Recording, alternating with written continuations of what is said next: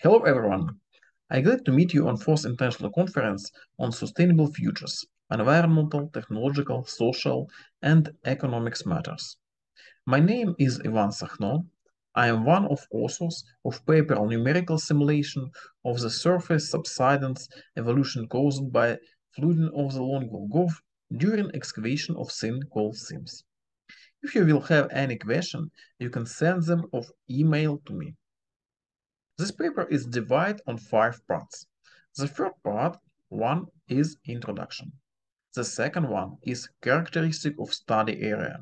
The third one is methods. The next one is result and discussion. And the last is conclusions. So well, introduction is the first part. Underground mining has a significant influence on ground movement, also known as subsidence, which induced serious environmental disturbances on land. These phenomena have a negative impact on surface infrastructure objects, civil industrial building, water and agro-industrial objects, and specific objects mining companies. The actual phenomenon that is specific for the coal mines of Ukrainian Donbas is a flooding on the underground roadway as a result of the closure of the mines and increasing mine water level. The risk of increased water inflows into roadway system due mining stoppage caused by war is increasing. Flooding causes changes in the physical and mechanical properties of rock mass, provokes the development of deformation process on the rock strata, and deepens the negative consequence of undermining. In this paper, for the geological conditions of thin coal seams typical for the Ukrainian Donbas, through numerical simulation, ground movement evolution as the result of flooding of longwall goaf was studied. This study provides a characteristic of the influence of mine water rising level of longwall goaf on the activation of subsidence. The key study mine is located in the west-southern part of Pokrovsk. The Slidovo city is located near the western border of the minefield. Mikhailivka and Marinivka village are located in the undermining zone. The part of the mine plan with surface objects is shown in slide. The highway Donetsk-Slidovo is in undermining zone of southern longwall. At the same time, the highway located almost perpendicular to the seam strike line. This line is marked in the section for the numerical simulation. Okay, the next part is the methods. Traditional ideas about overburden deformation zones caused by longwall subsidence were accepted. The height of the caved zone was taken equal to 8 times the thickness of coal seams. The height of the fracture zone was 60% of the length of the longwall. Mine water level, rise and goaf flooding were modeled in 2 stages. At the first stage, the height of the flood level was 40% of the height of the fracture zone, and the second stage 100%. Schemes of deformation zone caused by longwall subsidence and subsequent flooding are shown in slide.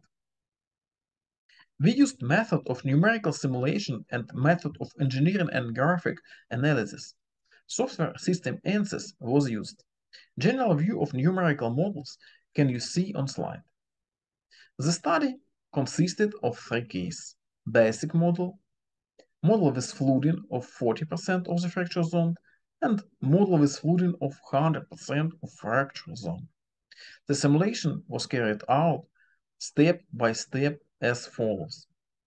Step 1. Loading the model with gravity, followed by writing the values of stress and displacement in all nodes of model to file. Step 2. Reading the recorded file with values and recalculation the model for the Reuben displacement in the case simulation of initial stress strain state of strata was obtained. Step 3.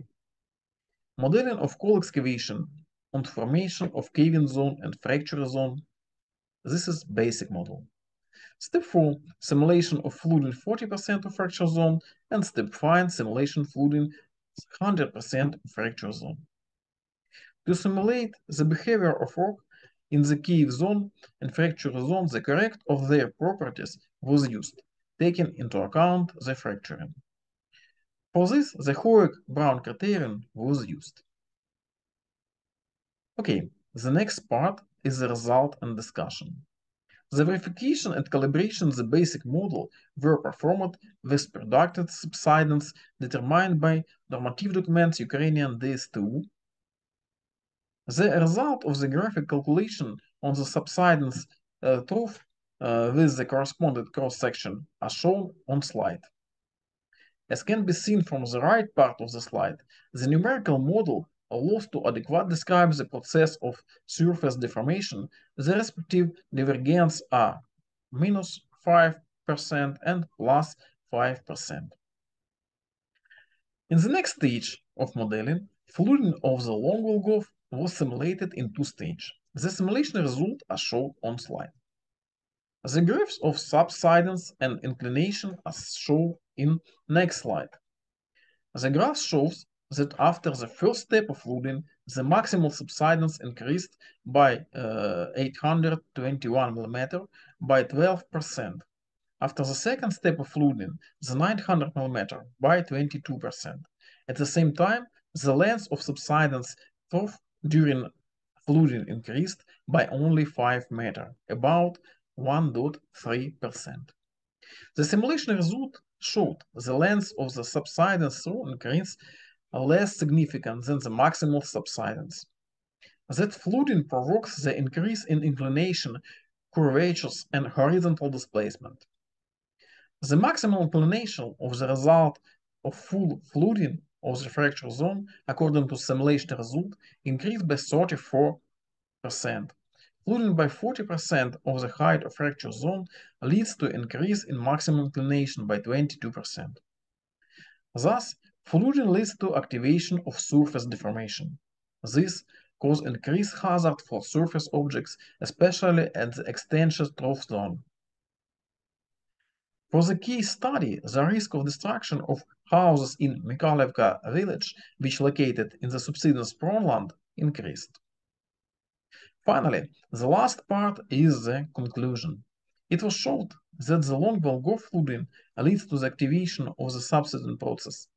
As a result of analysis, it was proved that the flooding of the full height of the fracture zone above the longwall goaf leads to increase in subsidence by 22%, while the length of the trough increased by 1.3%. Maximum inclination increased by 34% and the maximum curvature by 74%. This contributes to a significant increase in hazard for surface infrastructures located on the edges of the subsidence trough. This is the end of my presentation. Thank you for watching and listening. I am waiting for your question.